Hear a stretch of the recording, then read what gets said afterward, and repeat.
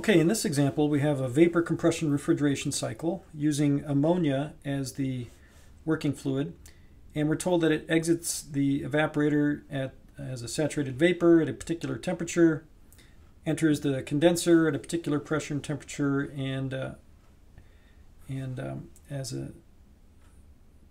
then exits as a saturated liquid at a particular pressure. There's no significant heat transfer between the compressor and its surroundings, and the refrigerant passes through the evaporator with a negligible change in pressure. If the refrigeration or refrigerating capacity is 150 kilowatts, determine a bunch of things. So let's go ahead and just sketch out a picture of what this cycle looks like. We have a condenser here that's transferring heat into the hot reservoir, so we'll call this removed. Leading into that, we have the compressor.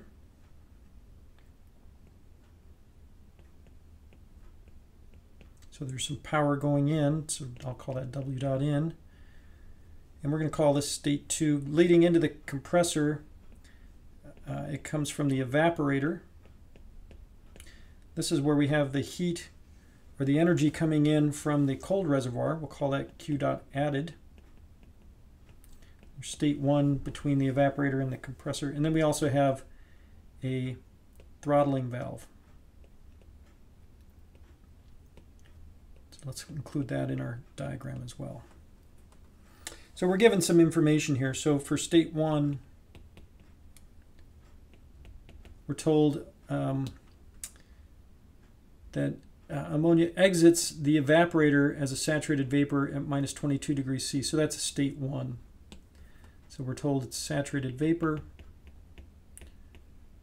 T1 is minus 22 degrees C.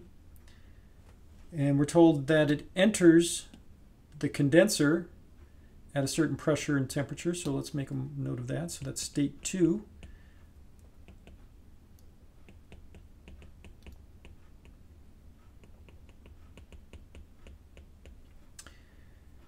And then we're told that it exits the condenser as a saturated liquid at a particular pressure, so that's state 3.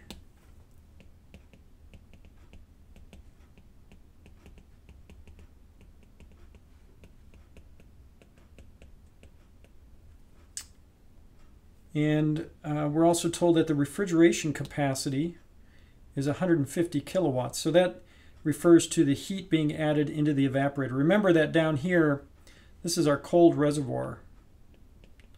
This is where we're trying to remove heat from the cold reservoir, or remove energy from the cold reservoir, and that goes into the evaporator. So we're told that Q dot added, it's Q dot added, is 150 kilowatts. All right, let's also go ahead and sketch this on a TS diagram. We'll draw our vapor dome. So this, remember, our working fluid is ammonia.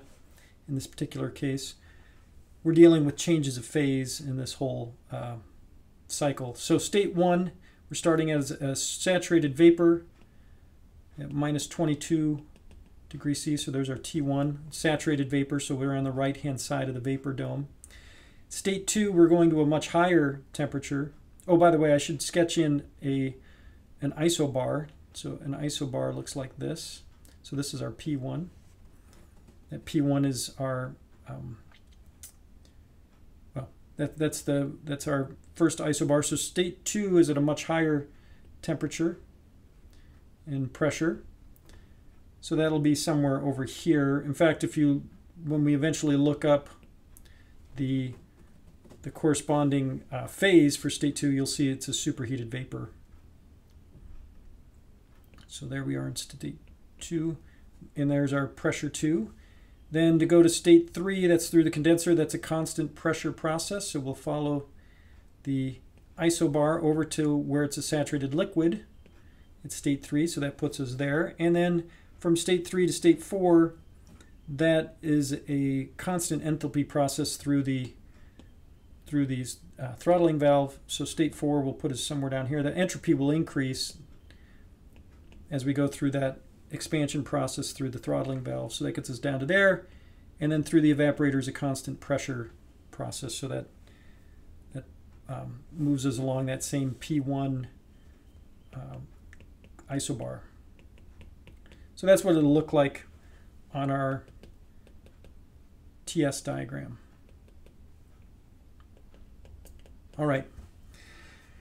Well, let's go ahead and figure out the mass flow rate of refrigerant. That's our part A here. That's going to come from applying the first law to the evaporator, where we know the rate at which heat is transferred. So what we need to do actually before we do that is we have to find the specific enthalpies at all of these particular locations, right? So we need to go to our tables, and if we go through that, I should have given myself more room, but if you go through the tables for ammonia, for state 1, let me just mark that down, P1, the pressure corresponding to state 1, when you look that up for saturated vapor, that'll be 1.7390 bar. Specific enthalpies, 1415.08 kilojoules per kilogram. And the specific entropy, 5.6457 kilojoules per kilogram Kelvin. You can do the same sort of thing for the other states. So for state 2, we already were given the pressure and temperature. When you look up the specific enthalpy, what you'll find there is that that's a superheated vapor. When you look up the specific enthalpy, that's going to be 1798.45 kilojoules per kilogram. Specific entropy is 5.7475 kilojoules per kilogram Kelvin. State 3, the corresponding temperature for state 3, since we know it's a saturated liquid, that comes out to be 41.03 degrees Celsius. H3 is 376.46 kilojoules per kilogram. S3, 1.3729 kilojoules per kilogram Kelvin. By the way, I'm getting these values from the back of your textbook. For state 4, we know H4 is equal to H3 because that's through the throttling valve. It's a constant enthalpy process, so that's also 376.46 kilojoules per kilogram. And we know P4 is equal to P1, which was the 1.7390 bar, because it's on the same isobar. So this part is just, this part right here is just looking up values from the property tables for ammonia. And again, I use the back of the textbook. So to get the mass flow rate, we'll apply first law to the evaporator. So you draw a control volume around the evaporator and apply the first law. For the sake of time, I'm not going to show that here, but here's what you end up getting. So that'll be what you end up determining from the first law. We know now from the properties, we know the value for H1, we know the value for H4, we know the Q dot added, so we can solve for the M dot. So when you plug in those numbers, it comes out to be 0.144 kilograms per second. Okay, so that's an application of the first law. Let's go back up and look at part B. Determine the power input into the compressor. So that again is another application of the first law for control volume surrounding the compressor. So apply first law to the compressor, and you'll get the power in. When you simplify the first law, that'll be m dot times H2 minus H1. Again, we know the values for the specific enthalpies. We now know the value for the mass flow rate. When you work this out, it comes out to be 55.4 kilowatts. All right, let's move on to the next question. Determine the coefficient of performance for this refrigeration cycle. So the coefficient of performance for a refrigeration cycle is defined as being what we're interested in is we're trying to get as much heat from the cold reservoir into the evaporator for as little power into the whole cycle. So we're trying to get as much Q dot added for as little power in. And we just evaluate, we were given the Q dot added, we just evaluated the W dot in, so when you plug in those numbers, this comes out to be 2.71. Then the last thing we're asked to find is the isentropic compressor efficiency. Okay, so the compressor efficiency. So if you recall, the isentropic compressor efficiency,